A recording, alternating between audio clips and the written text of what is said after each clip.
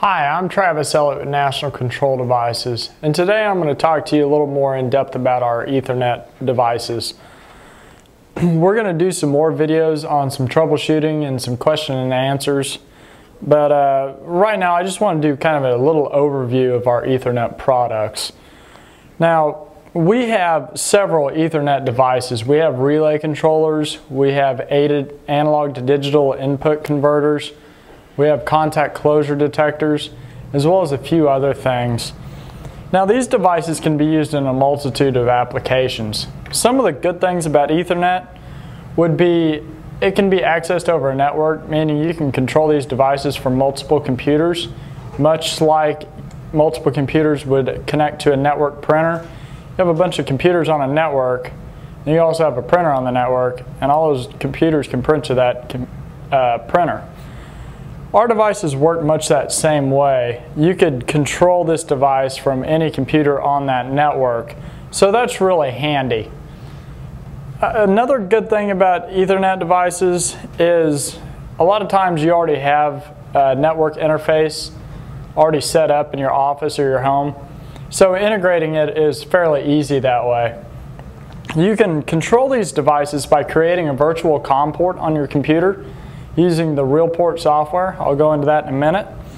So this makes it pretty easy. If you have a virtual COM port, whenever you open up your software platform like, say, Visual Basic or Visual Studios, for instance, it's really easy to send commands out of COM port using those different types of software platforms.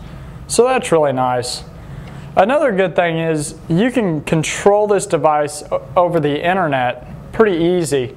You just need to connect your internet connection directly to the controller, and then it can be accessed over the internet. We already have a website set up that can be used to do this. It's called signalswitch.com, and you can download a listener and you can control these devices using that website, so that's really handy. So be sure and look into that if you're thinking of something along that lines in the application. So that can be really handy for you.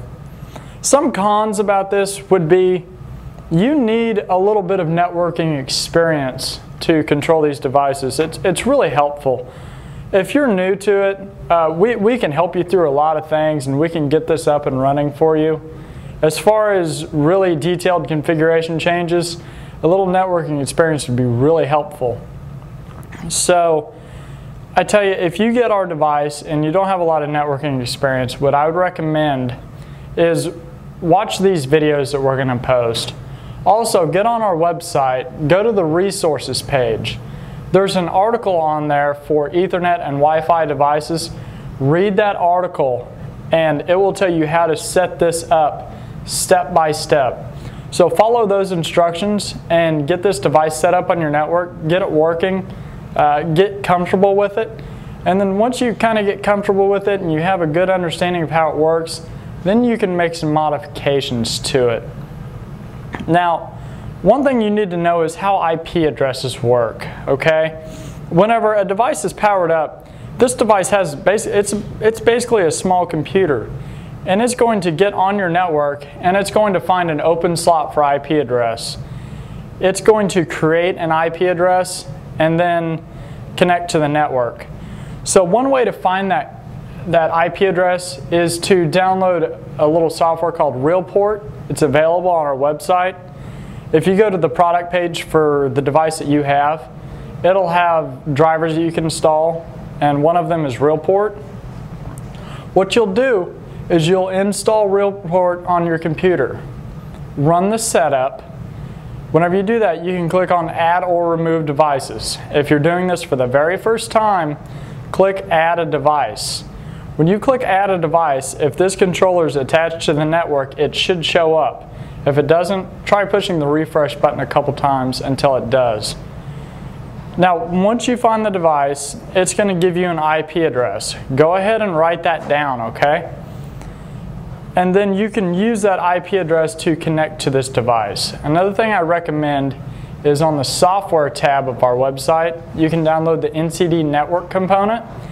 And this has a lot of sample programs that you can load and start using it to connect and turn on and off relays. get that up and working, and then go from there.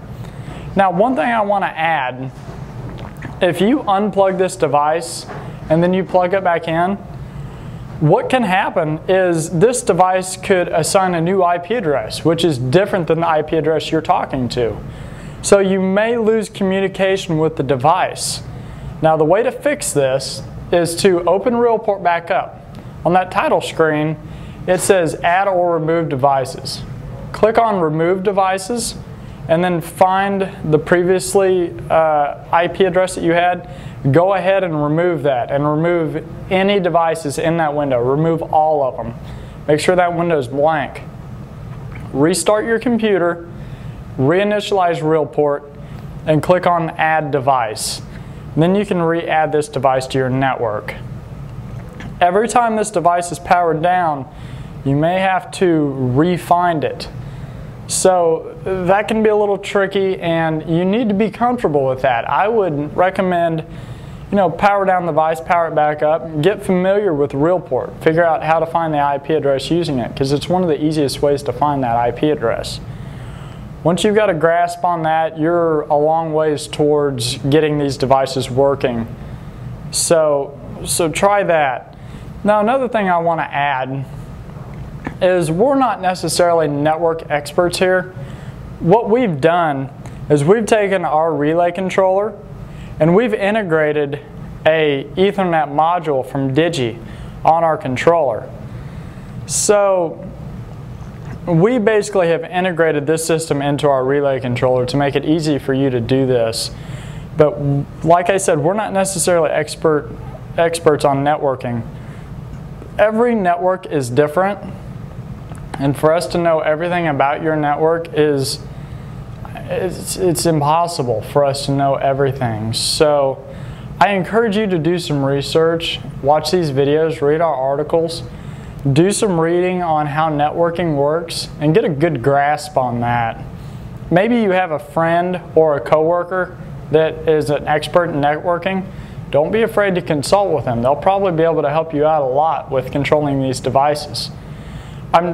We're going to be more than happy to help you any way that we possibly can in setting this up. We can give you pointers on what to do. We can show you different ways of fixing things.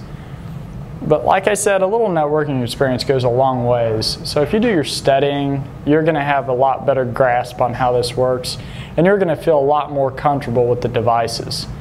So that's kind of our video for Ethernet. I'll go in more in depth with some technical videos later on in the future. So be sure and watch those if you have more questions. Watch those videos, read the articles, and then if you're still having problems, feel free to give me a call or send me an email.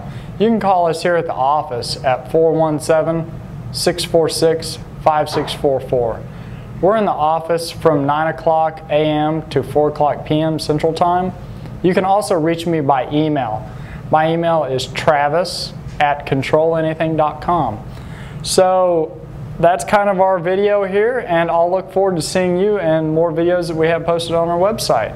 Thank you.